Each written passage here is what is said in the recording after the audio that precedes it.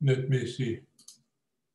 Okay, so I have a very small detail to discuss. That's why I start from far away and discuss some general aspects.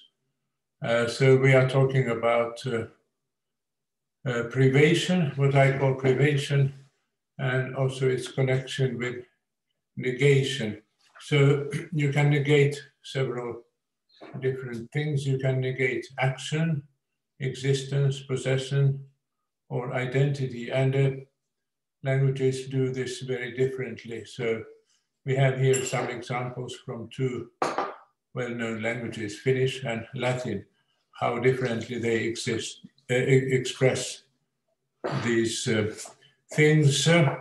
But then many languages use the same word or verb, like copula existential, to express existence and also negation. But some languages have a special negator of identity. So I took Mongolian as an example. So you have this bish, if you deny the identity of a nominal object, then you use a different negator, like not that one. So in Mongolian, tervish.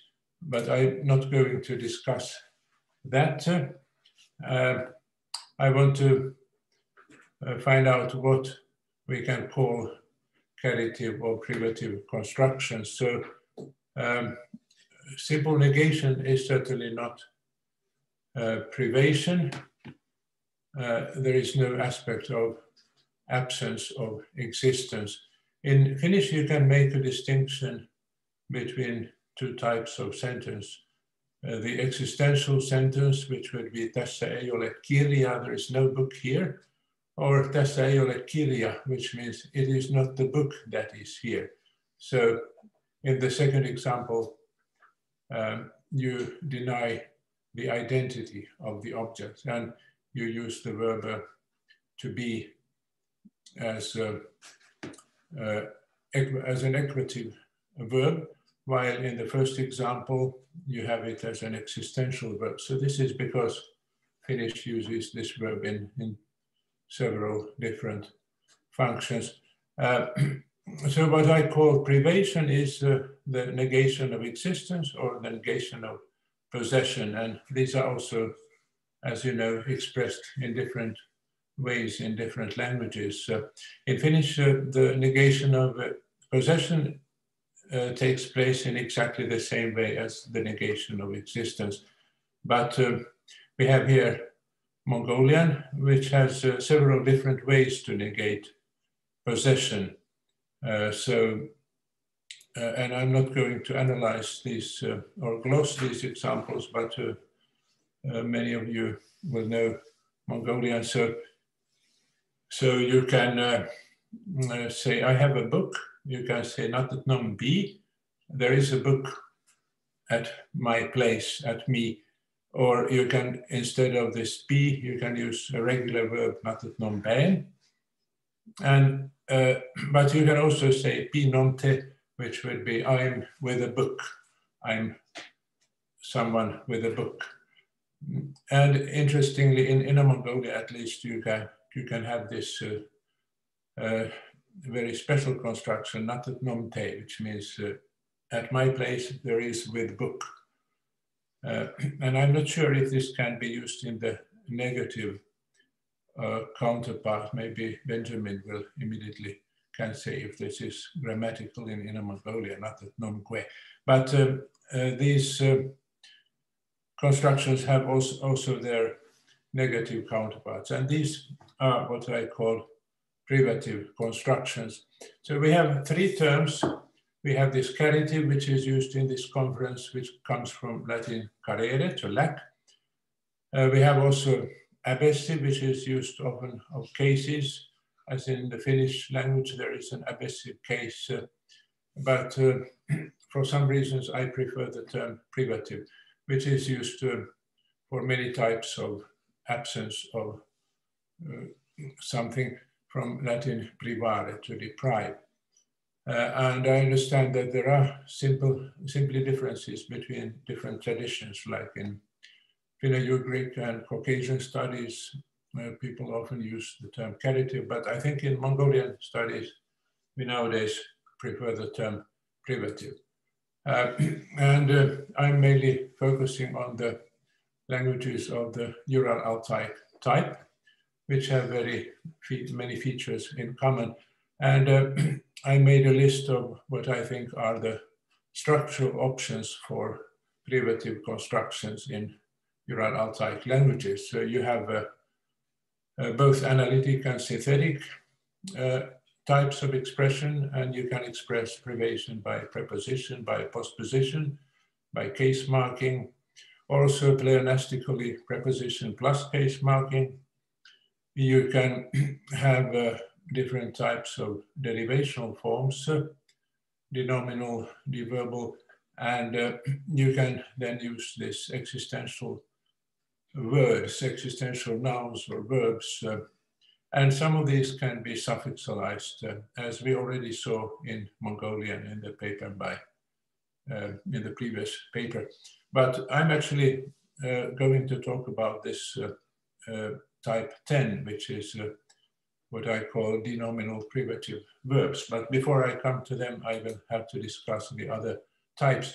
And there is another parameter, this syntactic status of these expressions, what position they take in the sentence. They can be used adverbally, adnominally, or ambivalently in both positions, or they can have independent use, or as you also called it, headless use, headless nouns and headless or independent verbal use.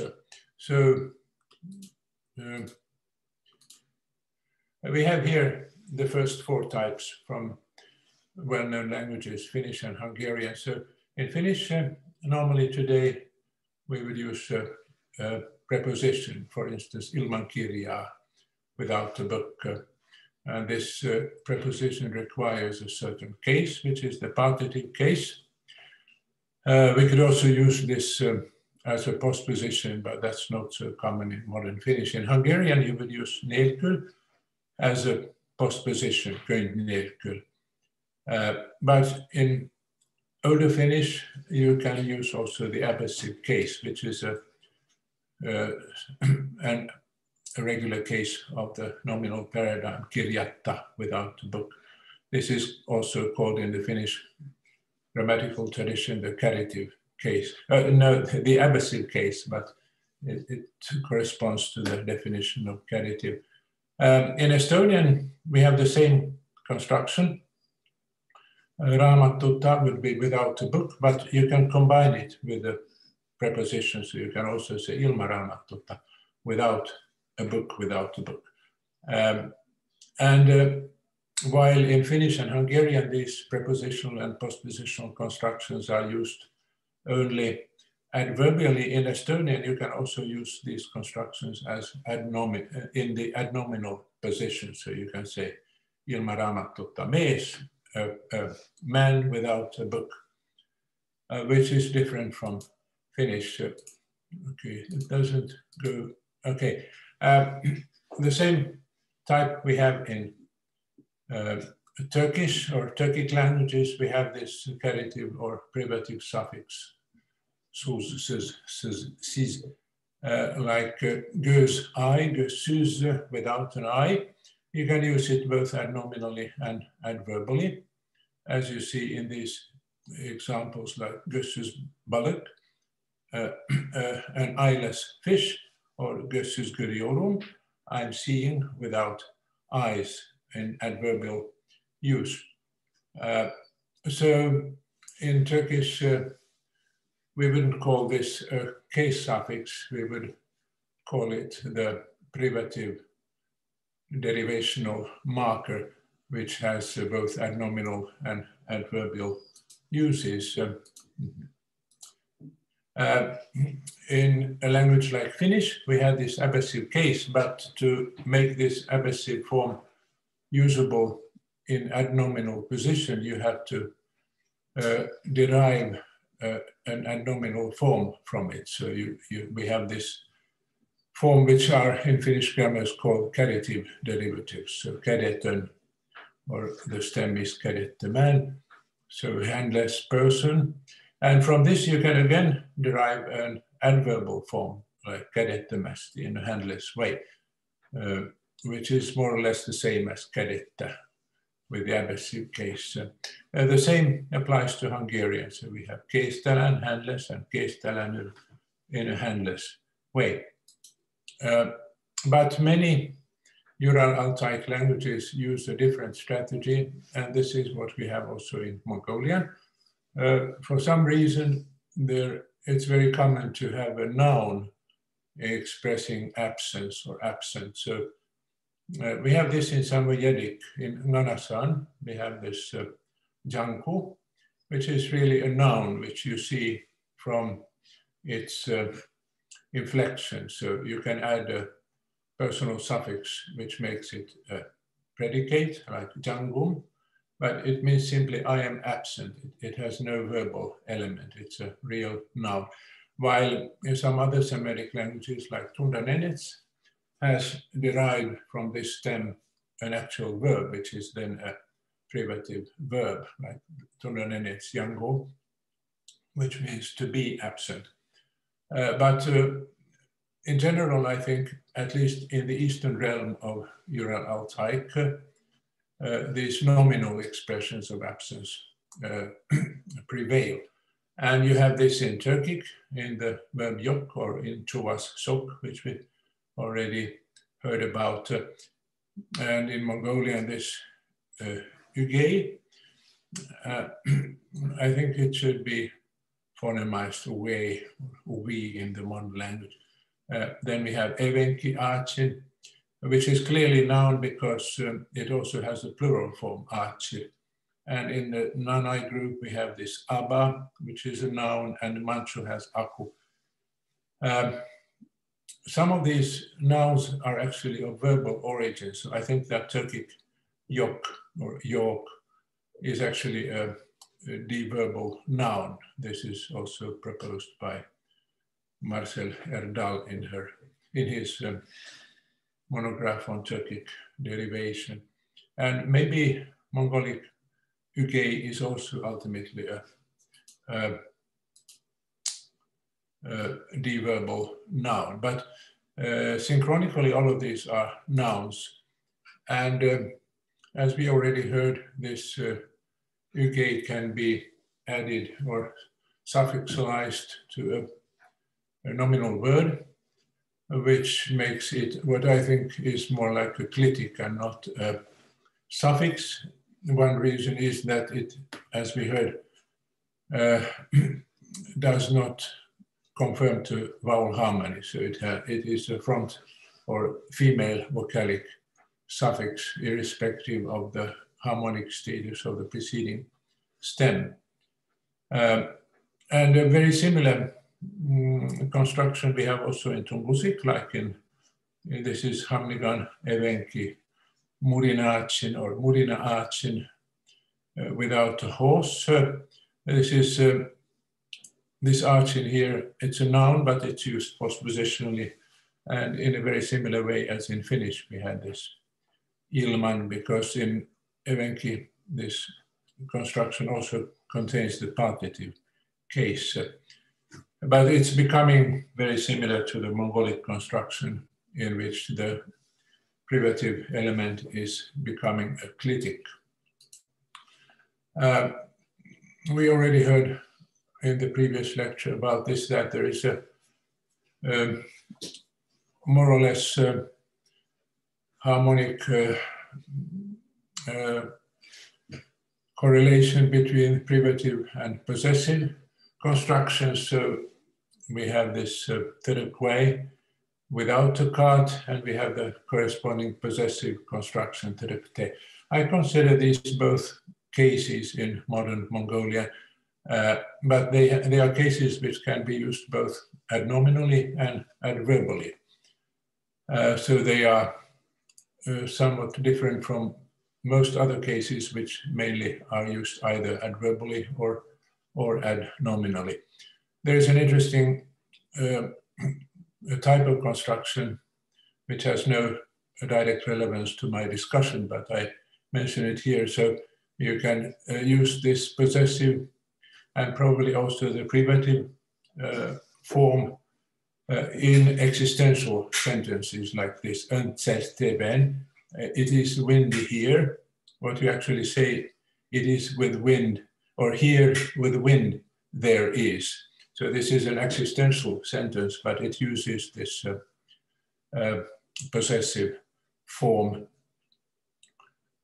You might think that it would be enough to say "Selfberg," there wind is, but for some reason the possessive form is preferred here.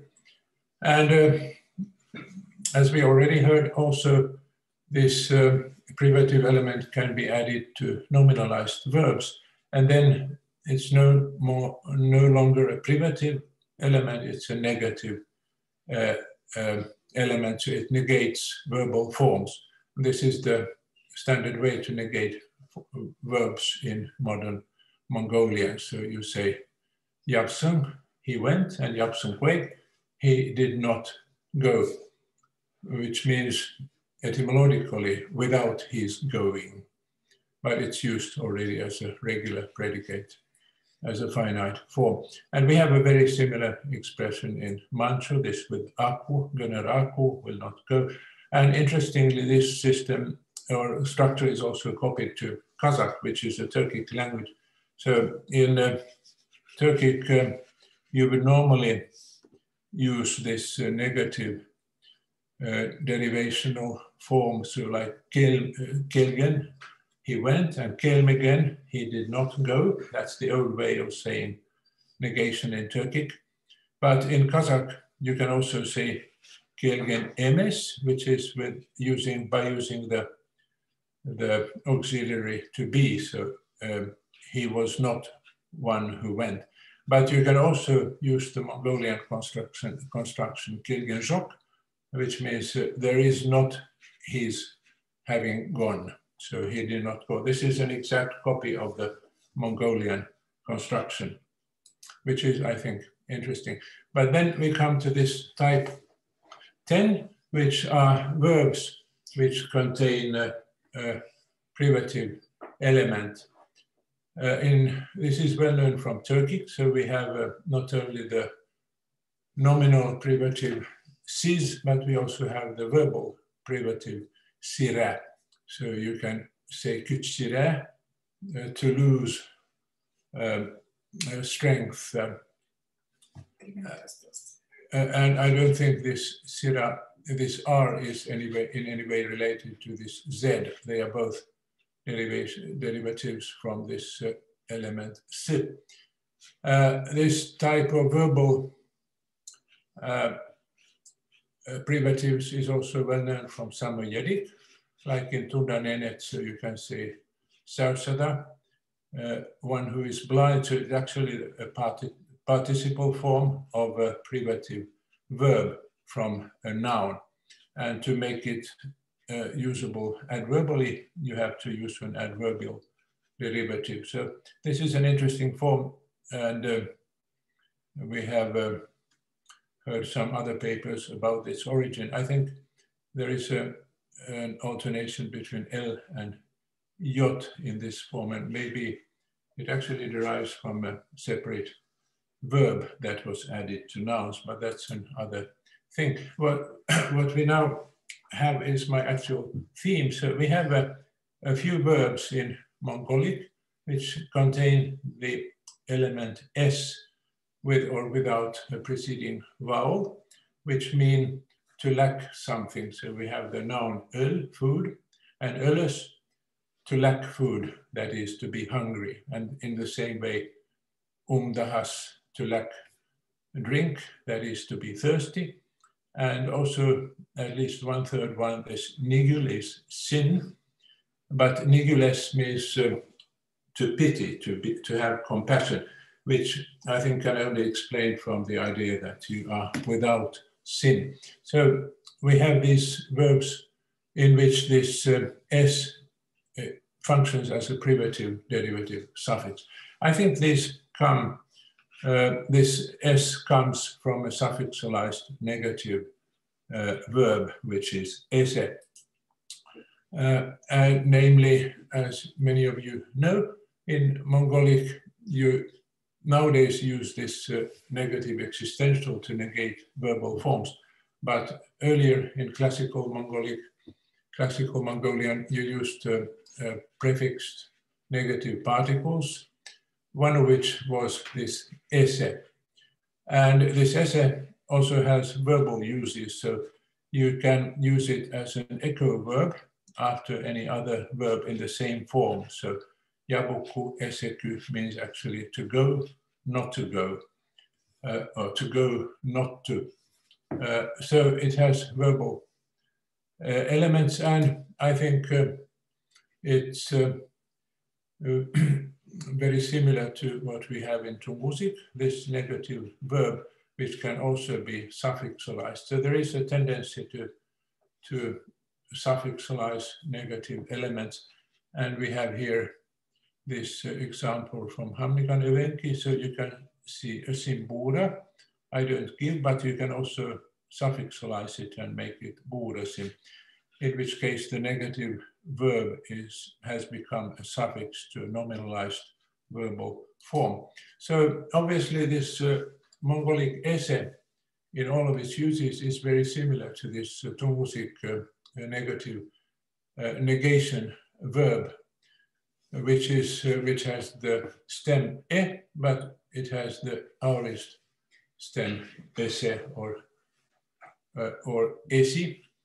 Actually, so what remains is to explain why these forms are so similar in Mongolic and Tungusic.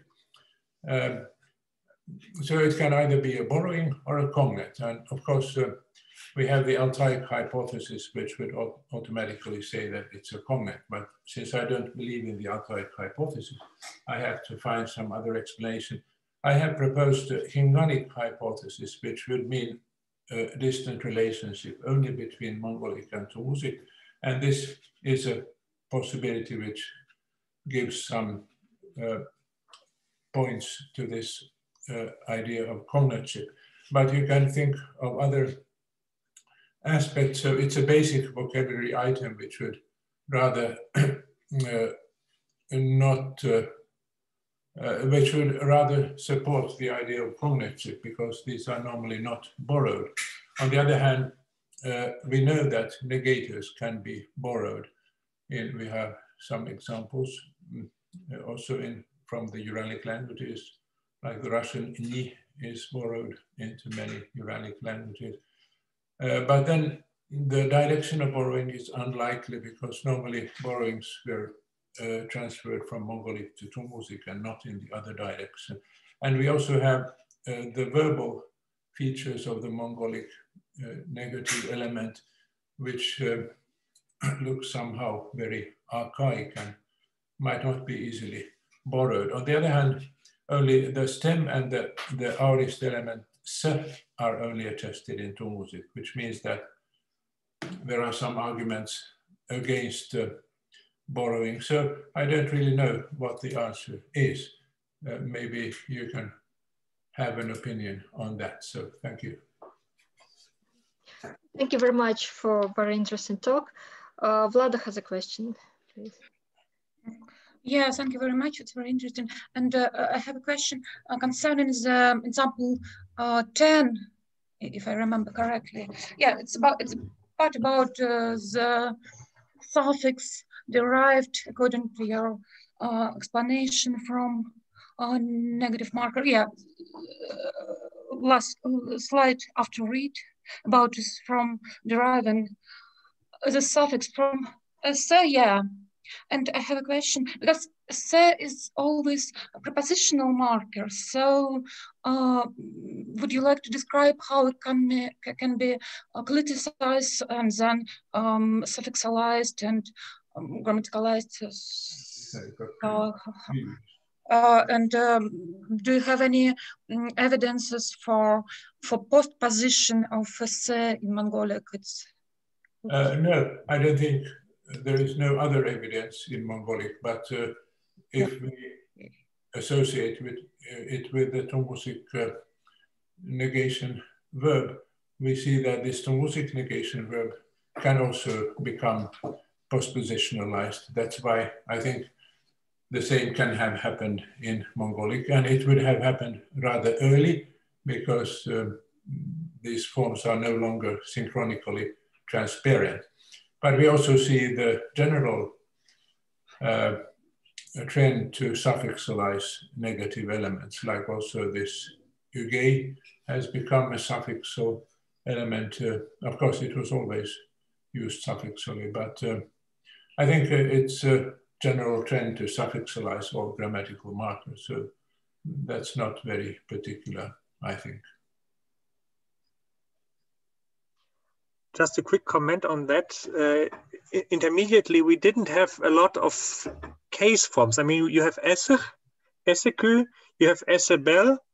So you have the conditional form and you have the future participle that look like a verb, but these are the only forms. So you really don't get a full verbal paradigm for a classical stem isse, and much less so in Middle Mongol. So it wouldn't be very old.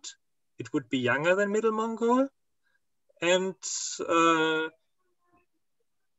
it's possible that just some auxiliary was lost, like isse abasu with a as an auxiliary. It's more problematic with hu, because that would take the other negator, ulu. So yeah, I also don't. Yeah, that's possible, but we also have no attestations of this type of full constructions with an auxiliary verb. So you looked that up? We don't have any attested examples of constructions which would contain an auxiliary verb like ah in this type of construction.